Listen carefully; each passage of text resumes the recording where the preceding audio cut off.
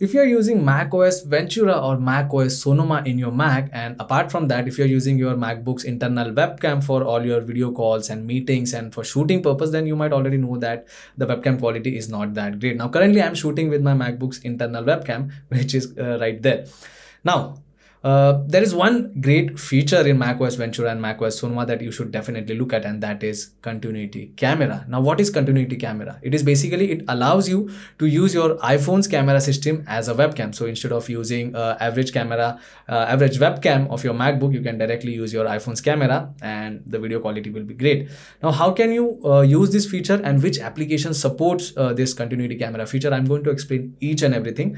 Let me close this video first. Now we are back on the desktop. Now the first question is which applications use this continuity camera feature. So you can use this feature with FaceTime, you can use this feature with Zoom application. Basically every application which uses your MacBook's internal webcam can also use the continuity camera feature. So basically you can use it with most of the applications. Now how can you use that? For that I'm going to show you in Zoom app. Let me open Zoom application. Let's create new meeting. Now, as you can see, I have started the meeting over here, and currently it is, shooting with my FaceTime camera, which is 720p resolution.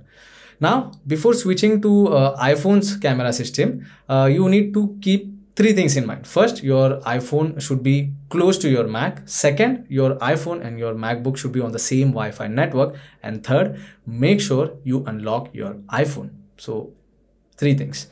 After that, you can just open any particular meeting. And if you are using Zoom application, once you open meeting, this is how the interface looks like. Near stop video, you get upward arrow icon. You can select that. Currently, I'm shooting with FaceTime HD camera as it is showing over there. Now you can see I have iPhone option available over here because my iPhone is near my Mac, which is right here. So to switch the camera, to use that continuity camera feature, you can select iPhone and you can notice the change. Now you can see I have selected iPhone's camera as my webcam. So this is the camera, I'm pointing the finger there.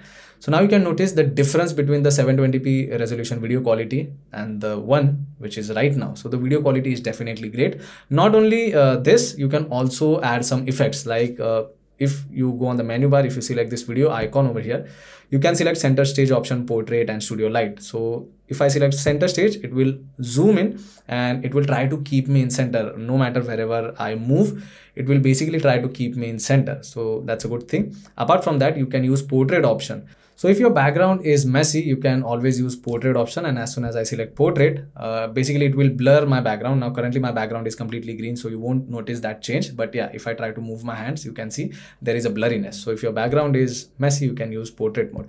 Also, if you want to use some lighting effect, you can always use studio light option. And this is how it will change the lighting effect. So you can do multiple things with FaceTime HD webcam, but if you want quality, you can always use continuity camera feature. So this was for Zoom application. Let me close this now. Now, if you want to use this in FaceTime, you can open FaceTime. And once you open FaceTime, currently again, it is shooting with my webcam.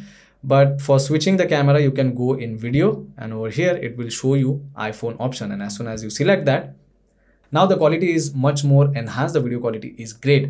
So this is how you can simply use continuity camera feature on your Mac. So yeah, that's a good thing. So if you find this video informative, guys, don't forget to subscribe to my channel. I will see you all in the next one. Thank you.